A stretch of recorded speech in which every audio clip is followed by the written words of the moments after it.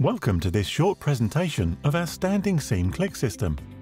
Our click systems have a lot of advantages over the historical installation methods for this type of roof. It's easier to install as it simply clicks together and eliminates the need for expensive and complicated seaming tools. It's also readily available and does not need forming on site. We provide longer warranties than any other competitor on the market, and with our advanced coatings, this metal roof will easily last a lifetime. The fixings are incorporated into the panels via an integrated screw line, which makes installation faster compared to using brackets. We do offer our standing seam in a wide variety of options, from very narrow to wider, with 3 different upstand heights. Generally, it's recommended to use a matte finish on standing seam, for example, our Plador Wrinkle Rail Matte or the Plador Ice Crystal Coating. This is to prevent any visually unappealing effects, like oil canning appearing over the lifespan of the roof. Other options to eliminate this problem are low ribs running through the centre of the wider panels, or choosing narrower panels altogether. Most of our roofs are made from coated steel, but we also have an option of coated aluminium core. The widths of the panels, as well as the height of the standing seam, is down to your individual taste. The Retro 38 is available in 2 different widths, 529mm and 325mm. Both widths have a standing seam of 38mm. The Retro 25 is available in 3 different widths, 554mm, 340mm and 239mm. All 3 widths have a standing seam of 25mm. All Retro panels are available with a pre-cut option W for a prepared hem, a pre-cut option WZ for a prepared hem and a pre-bend hem on either side. The panel High Tech only has one option for 528mm width and 32mm seam height with a discrete rib running along the sides. It's important to highlight the importance of the centre ribs in wider panels to account for structural and thermal movement in the substructure of the construction.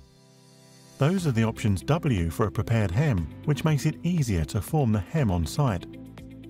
We can deliver our panels in up to 8 metre lengths with prepared ends, cut to your project needs, or as a standard length from stock without any pre-formed ends for immediate availability. In terms of roof build-up and membrane use, there are many different options, and whatever is shown on the installation manual or in our videos might not suit your individual situation. 2 possible options for the installation of standing seam panels: a high-quality, thick membrane that is installed on top of a boarded surface, whereby there still needs to be an air gap in the build-up underneath, possibly in between the rafters and the boards. A special metal roofing membrane, often called a metal carpet, can be used. This is a very advanced option, and it is highly recommended for larger and more complicated projects. The membrane will take care of the condensation created on the back of the roof sheets and also allows movement due to heat expansion of the panels. The metal carpet not only takes care of any condensation issues, but also allows much more movement in the sub-roof structure, as well as levelling out minor mistakes in the underlaying boarded surface. This is important if the roof is constructed with many hips, dormers and valleys, and wherever builders cannot guarantee a steady level surface in their build-up.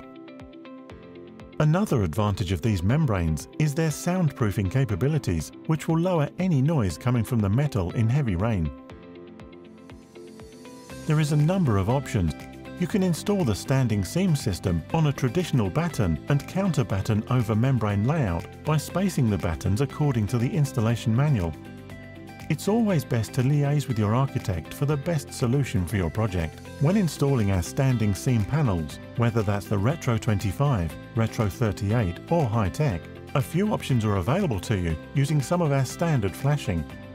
Before putting down the panels, first an eaves drip edge needs to be installed.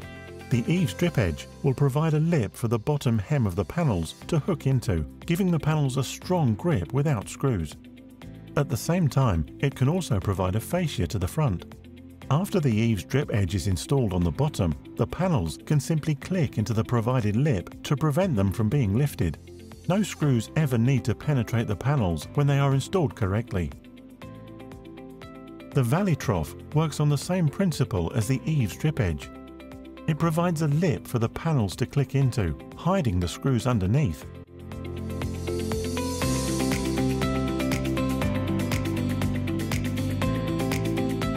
The valley trough will be secured down with brackets or directly with screws.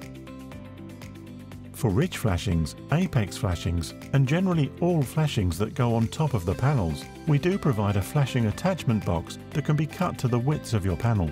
It provides a backing to screw the flashing to, while at the same time allowing ventilation. Attachment boxes ideally are fixed to the roof with 2 screws, while the flashings would be fixed to the boxes with separate, short-coated screws to prevent penetration of the roof through the panels. Placing them carefully in the centre is vital for a neat and tidy finish. They can be temporarily fixed and sealed to the panels with double-sided tape or mastic if needed.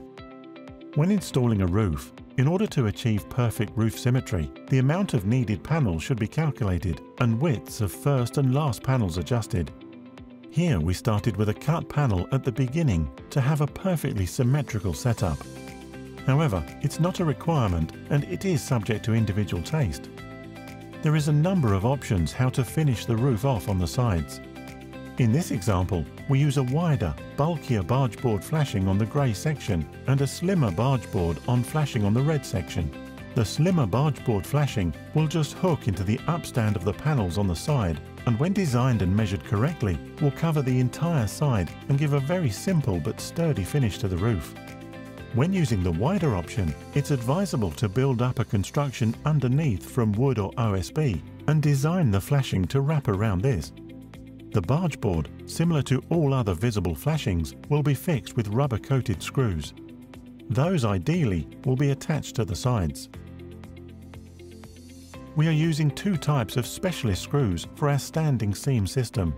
Flathead zinc screw to fix the panels and all flashing parts that later will be covered by panels, for example, the valley trough. When attaching the panels with the zinc flat-headed screws, it's important to not over or under tighten those. Here, the structural metal membrane is very helpful as it provides just enough play for the screws to fix the panels without over tightening it. Over tightening will put stress on the panels when temperature changes happen and might lead to oil canning in a standing seam roof.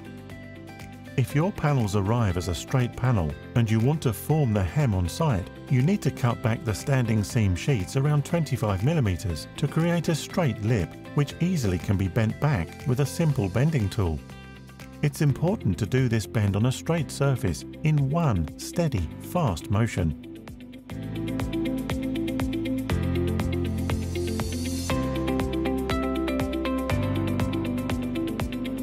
When installing a roof, we align prepared panels with previous panels upstand without closing the click mechanism.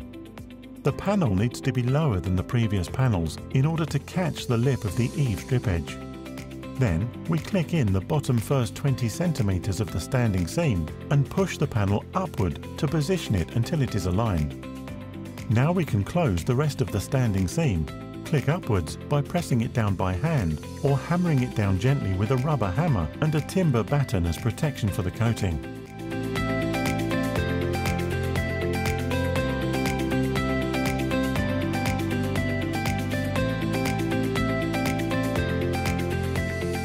If it becomes necessary to create a longer hem, for example to connect to the valley trough, or if there is a need to create an upstand on the sides of the roof where the panels finish into the barge board, the bending tool can be used carefully by moving it along the edge needing to be bent and slowly bending it in 10-degree increments.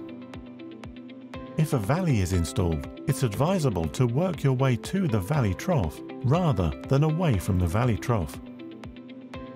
These principles of installation stay the same whether retro or high-tech is installed. There are a number of choices in regards to the coatings that protect the core of the panels, and those coatings affect the lifespan of the panels as well as their appearance. Raising the standard in the industry, we can offer warranties of up to 60 years. All these different coatings are available in a wide range of colours, so there are plenty of choices for each individual taste.